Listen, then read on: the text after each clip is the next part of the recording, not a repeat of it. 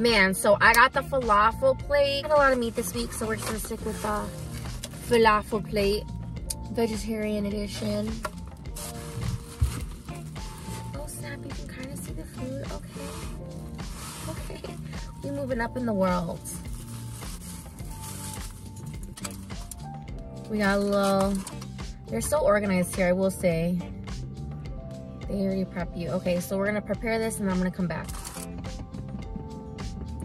So I realized I haven't talked to you guys about anything philosophical or eye-opening as of late.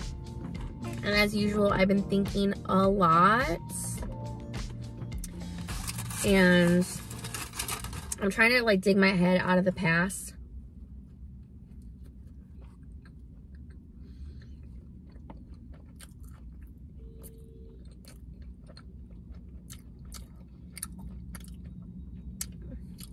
Well, these memories just come back and they haunt me.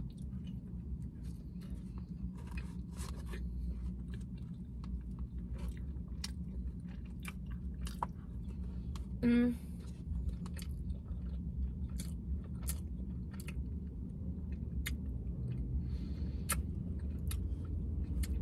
it's not like I have haunting memories, but just like random things that come to mind that I want to talk to you guys about.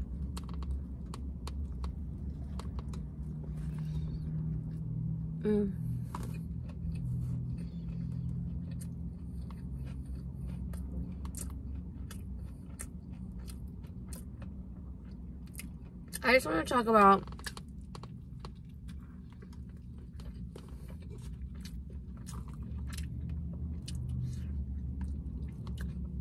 insecurities.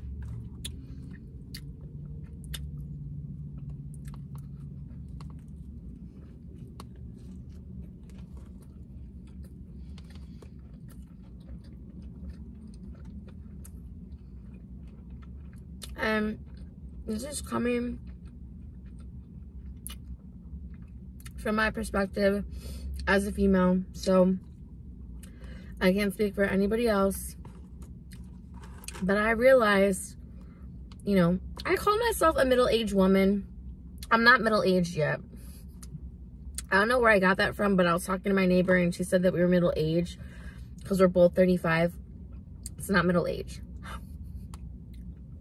But as somebody who's in their mid-30s now, reflecting back on my Felicia freaking hoe-ass days of just being a dumb bitch and learning from my mistakes. Like, I'm still a dumb bitch sometimes, but now I'm looking back and I really like just try and feel compassion for myself and forgiveness for myself for being such a thirsty bitch when it comes to friends and relationships.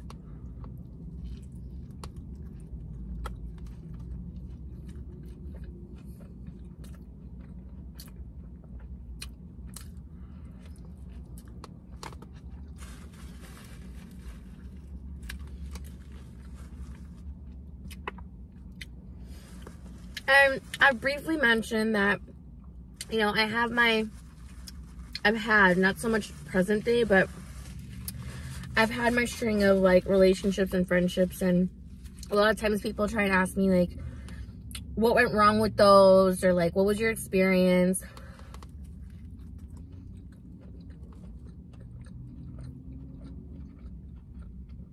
Like, I feel like the theme of this channel is like,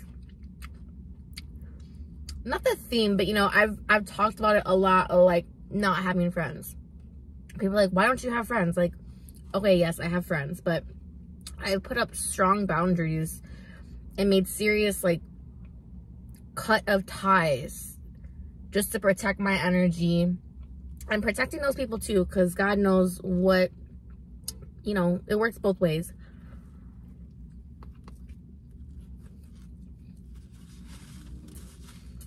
But I've realized that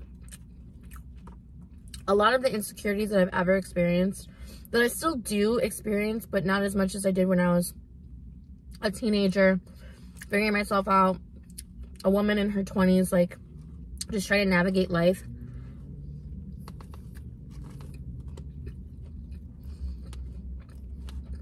as a woman in society, I never became aware enough to become insecure about something about myself until somebody else pointed it out. Think about it. And most of those times, the people who point those things out or have pointed those things out were people I at one point considered friends.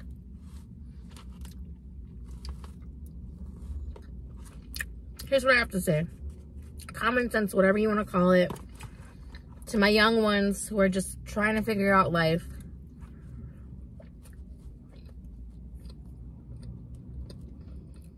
Of course, I get cut off right when I'm about to say something really important. But for those of you trying to navigate life, if the people in your closest circles are putting you down, not just once, not just twice, like constantly putting you down, even if they're your family members, please reevaluate.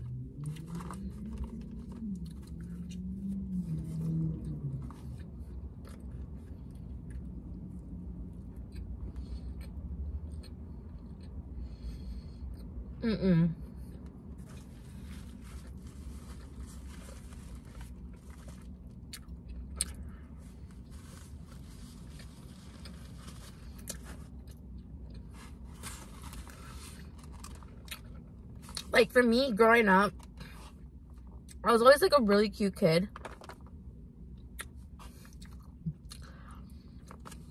But I did hit, like, a nerdy stage, like, an awkward stage. And then I came into, like, you know, I caterpillared into a butterfly again.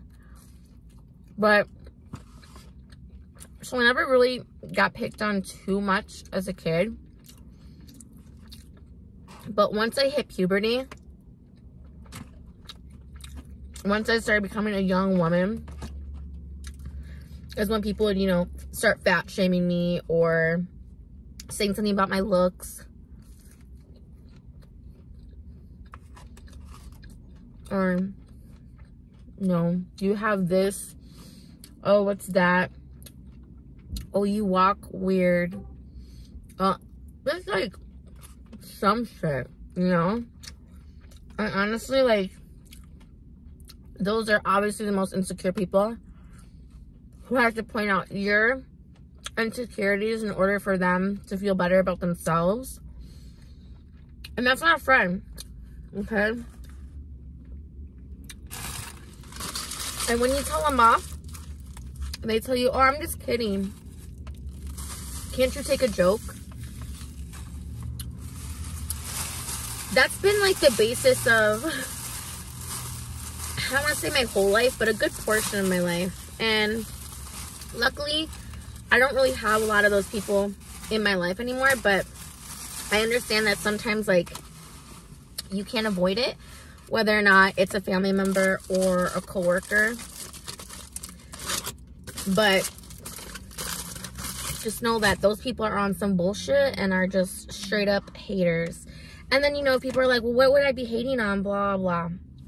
You fucking tell me, because especially if you ain't done shit to them or whatever, it's just, I don't know. I'm just projecting and I'm talking from my experience, and just a lot of things that I was never aware about, I was never insecure about until somebody else pointed it out. And if people are looking that closely to you, they're just looking for flaws.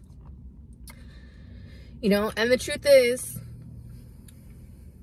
nobody's perfect. So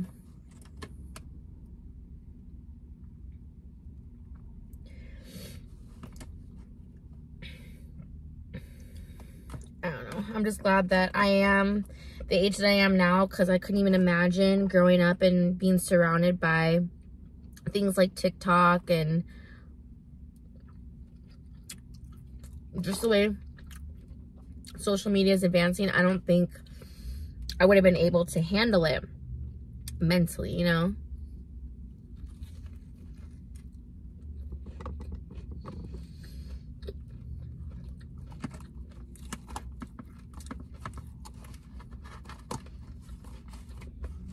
So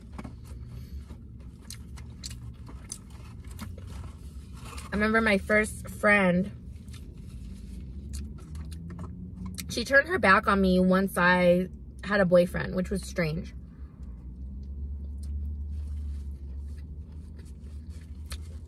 It was very like out of nowhere, 180. And like, it wasn't one of those situations where like she wanted to be with that person. She was just upset. I don't even want to throw the word jealous. Just like, I was growing up and she was kind of getting left behind.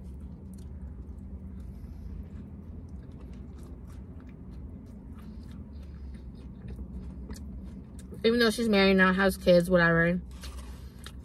But she just became my enemy on her accord overnight. That was from my perspective, at least.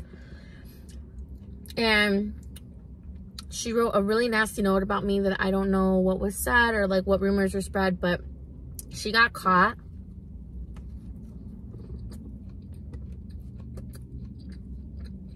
Nothing ever really happened, but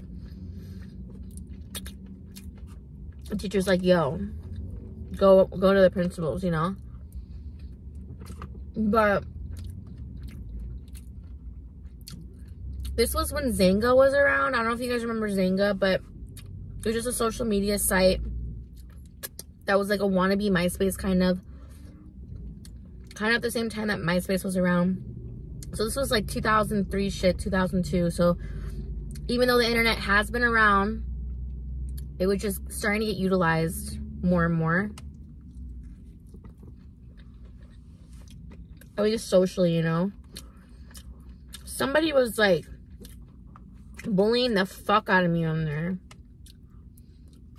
Saying really mean, hurtful things, like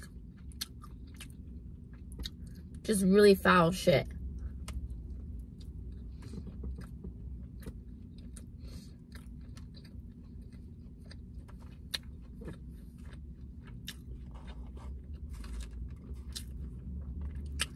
And I forgot what my parents did, but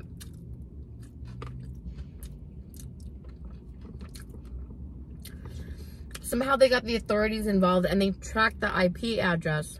Mind you, this is like the beginning of everything, so I didn't even know they could do that. And they tracked it coming from this bitch's house, pretty much. But they didn't do anything.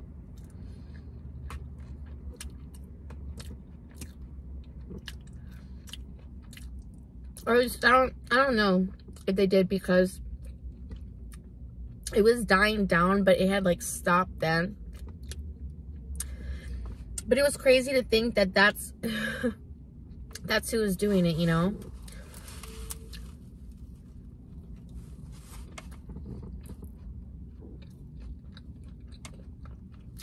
I'm sure y'all have stories about friends who turn into enemies, who like start to bully you online. Like, that's a pussy ass move, you know.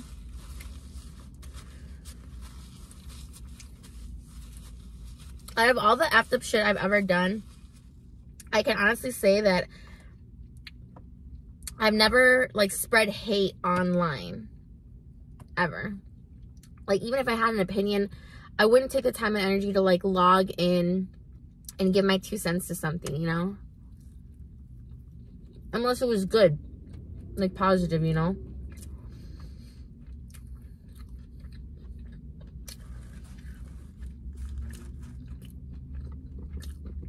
I'm not saying that to seem all high and mighty. I'm just saying I know what it's like to be in the opposite end of that, so why would I do that to somebody else when it hurts me, you know? Treat people how you want to be treated.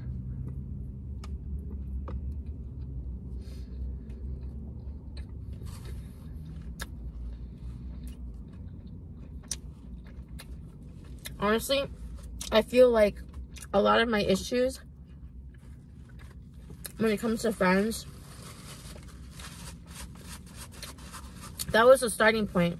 That was like the proximate cause of like the downfall.